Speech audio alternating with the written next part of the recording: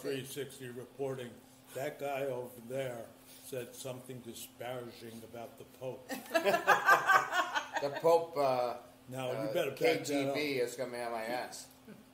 Yeah, well, I had the book, the Time Magazine book of the Pope that I was reading the other day. I read the two popes. You can see the movie. I love it. I love the So movie. there's like a really good comparison I love it. between Francis and Benedict. Yes, love it. Yeah, but Benedict was like by the book. Francis more by his heart. Yeah. So that's what I like about Francis, is that he's not necessarily by doctrine, dogma. Whereas Benedict, that's all that. Benedict was about telling what was wrong. Hmm?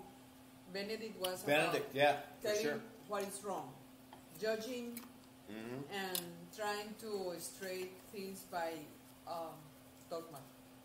Yeah. And probably that was needed at that time.